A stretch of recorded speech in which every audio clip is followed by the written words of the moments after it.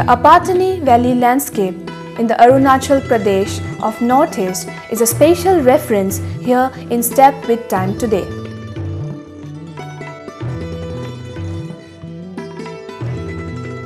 The Apatani cultural landscape has always interested sociologists and cultural anthropologists for a long time from socio-cultural perspectives.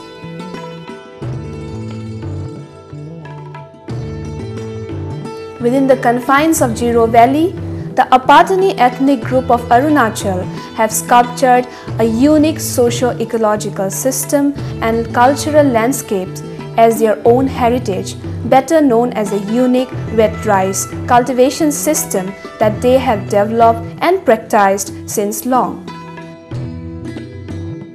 The Apatanis, with the highly developed valley cultivation of rice perfected over centuries, has often been suggested to be one of the relatively advanced tribal societies in the northeastern region of India. Wet rice land agro-ecosystems of the Apatanis, like those of other tribes, is also dependent upon nutrient washout from the hill slopes.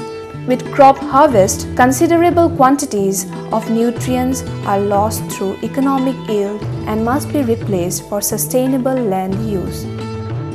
Recycling crop residues and use of organic wastes of the village for sustaining soil fertility, as also done by the Apatanis, is an effective way of restoring soil fertility.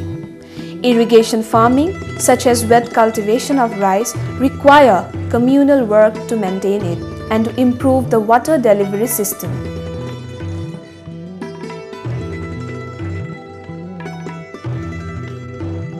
Their rural forestry management practices are of very sophisticated nature-culture interconnections. With a range of cultural expression in the form of religious ceremonies or nature management, the Apatani cultural heritage is very unique indeed.